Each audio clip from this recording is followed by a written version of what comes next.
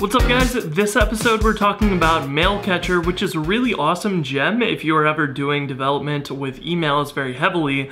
Basically, this runs a little SMTP server on your own laptop or computer, and then you configure Rails to send emails to this, and then it will show up in a web interface where you can see previews of it really easily, and they immediately show up whenever they are received. So this can be really awesome, especially if you're sending emails from Sidekick in the background. You can have them all show up here, and it makes it easier to debug stuff. So the way that this works is really simple. You gem install Mailcatcher to install it, and then you run Mailcatcher as a command. You don't put this in your gem file, you just install this on your machine, and then it runs as a background daemon on port 1025 on localhost for the SMTP server.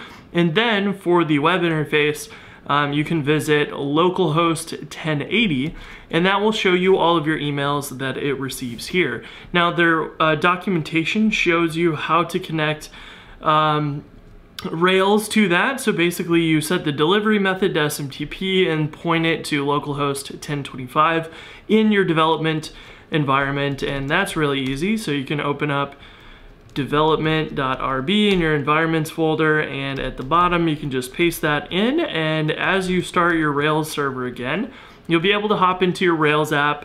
And once that's loaded, you can do something where it sends an email. So for example, you can send yourself a forgot your password email, and that will immediately show up in the other tab, and you can click on those emails as they come in.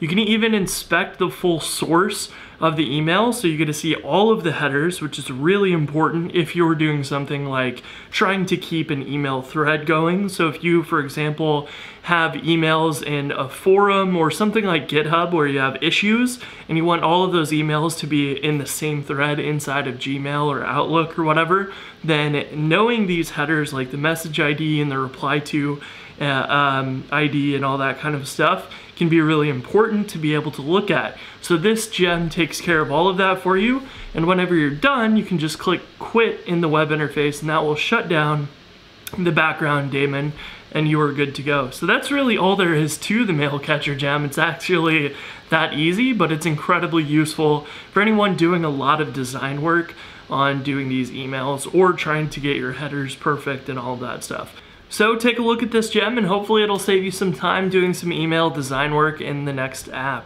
So until next episode, I will talk to you later. Peace.